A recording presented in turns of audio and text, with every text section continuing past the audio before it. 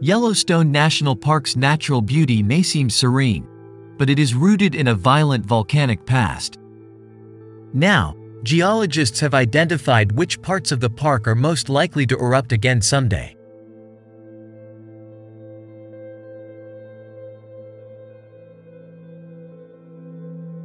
Yellowstone's next major eruption will probably be centered on one of three parallel fault zones running north-northwest across the national park, a new study predicts.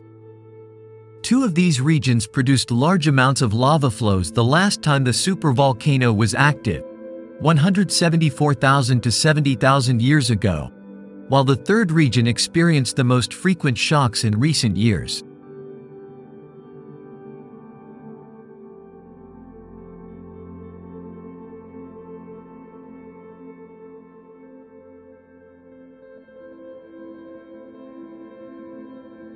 Knowing this will help scientists determine which areas of the vast park should be monitored most carefully, said study lead author Guillaume Girard, a visiting professor at Michigan State University in East Lansing.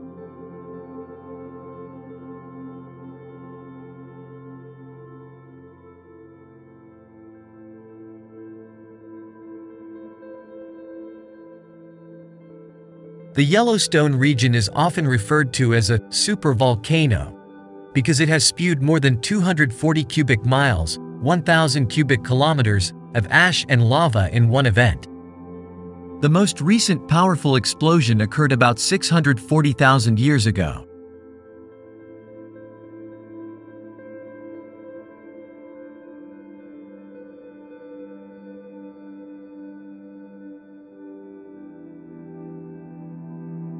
Smaller eruptions occur more frequently, Girard said, but the chance of one erupting in a given year is still less than 1 in 10,000. He describes these eruptions as lava flows, which are not explosive. They have a very, very high viscosity and the flow is very, very slow.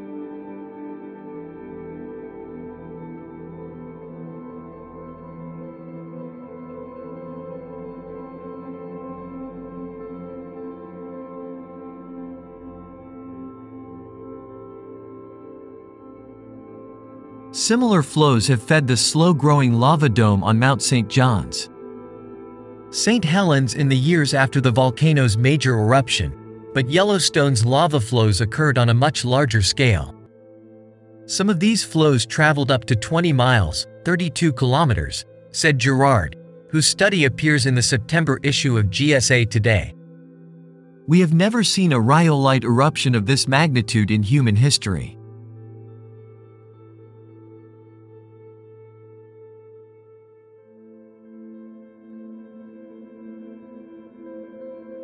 By studying the titanium content in lava flows, Girard's team concluded that the sources of these flows emerged very quickly from magma chambers 4 to 7 miles, 6 to 12 kilometers, deep.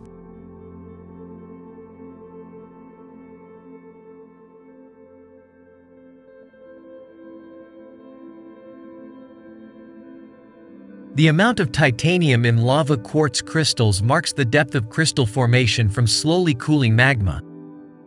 So if the magma stops at intermediate levels during its ascent, the titanium content in each crystal will vary from the center to the outer edges, like the layers of an onion.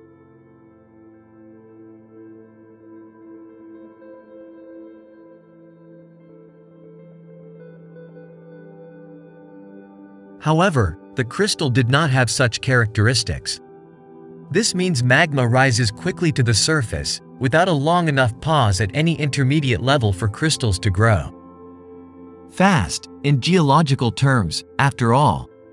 By human standards, the lava rise was probably quite slow, occurring over hundreds or thousands of years.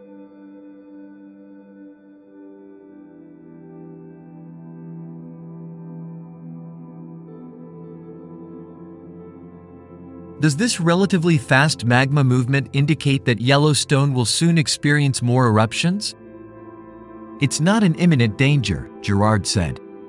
Every study concludes that there is no magma ready to erupt anytime soon.